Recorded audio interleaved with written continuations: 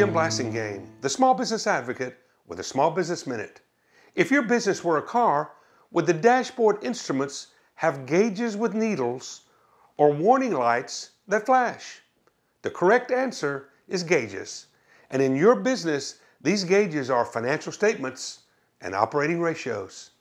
If you said flashing lights, that means you probably won't know your business has a problem until some damage is done. Business gauges are the numbers on your financial statements and the ratios they produce.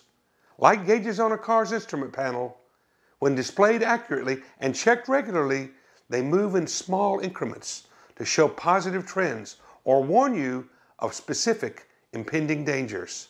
Astute operators not only manage the movement of their business's operating gauges, but also understand the cause and effect relationship each gauge has with the other. Write this on a rock. Business journeys are more successful when your company's instrument panel has gauges instead of warning lights. This is Jim Blasingame, the Small Business Advocate. I'll see you on the radio or on the internet at smallbusinessadvocate.com.